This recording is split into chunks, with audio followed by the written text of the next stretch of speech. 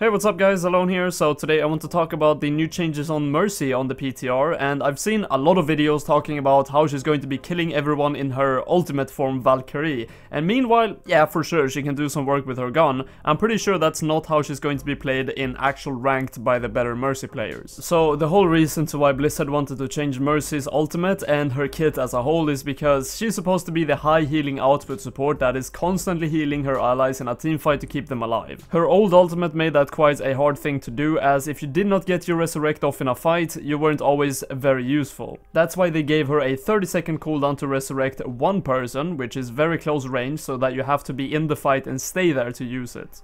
So keep in mind, Blizzard has always wanted Mercy to be a strong healing output support that can stay active in the fights at all times. So why would their intent be to make her ultimate just not heal?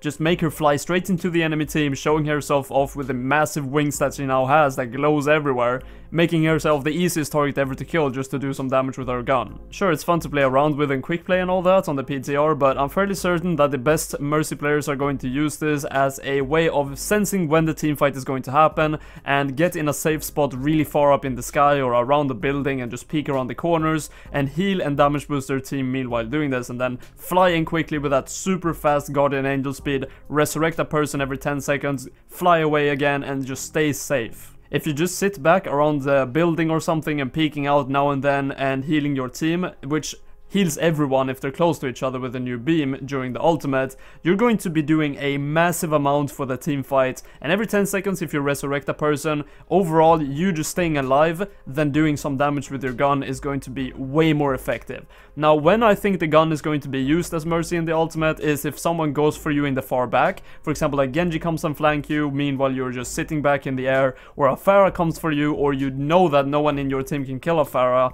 then yeah, you can fly up to her and kill her with your gun, sure, but it's very niche cases and it's mostly just to defend yourself in 1 versus 1 cases when no one else in your team is going to do it.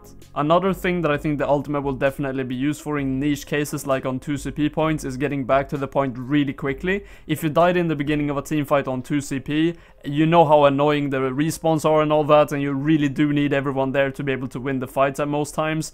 If you just spawn and then use the ultimate to get back really quickly because you fly so fast, it's going to be maybe worth it, you know. At the end of the day you can get there and help your team and heal and all that instead of just sitting dead in the spawn with your ultimate not having used it, and then you could have won the team fight if you just used it to get there really quickly. It's kind of like the Zenyatta ultimate. If you're close to a fight you can use it and just run in really quickly and help your team just to get there and maybe win the fight because you are more people on the points. When it comes to her viability in games, I really don't see her not being viable at all. I think the new Mercy is going to see play in pretty much every single game. Her ultimate just makes her so mobile that dive can't really consistently shut her down, which was her issue before. Her healing output and new resurrect mechanic are very solid for pretty much every single setup that you would want to play, but I do believe that she's going to be a bit stronger on offense than defense, so maybe sometimes she will be seeing play on the offense side but not on the defense side. Solo resurrecting on offense is way more effective than on defense, as it keeps the momentum going, which is the key to succeeding when attacking.